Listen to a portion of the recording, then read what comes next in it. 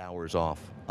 What is the balance between looking at a lot of tape, thinking about the game behind and ahead, versus getting away from it?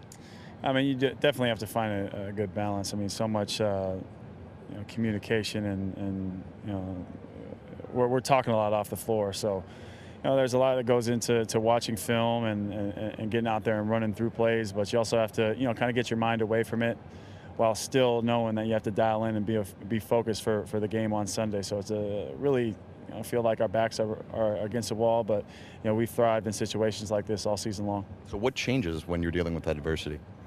I think you just attention to detail. Not that it's lacking, but you feel like it goes through the roof. You really have to lock in on the task at hand, and knowing that you're away from home, and you got to have a us against the world type mentality. And as I mentioned, we've been able to thrive on that all year.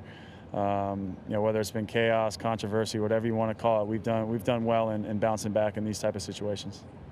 Controversy around your team? No. No, never.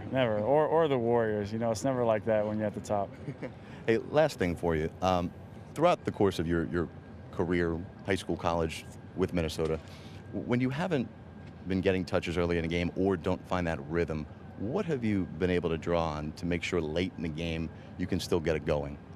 Rebounding, definitely on both sides of the ball. I think if whether the shot's not falling, I'm not getting my touches, inside or outside, they're sticking different defenders on me, double teaming me, whatever it is. I think rebounding is always something that I can do to get myself going, whether it's one possession or one shot possessions on the defensive end, and on the offensive end, trying to get extra possessions for my team.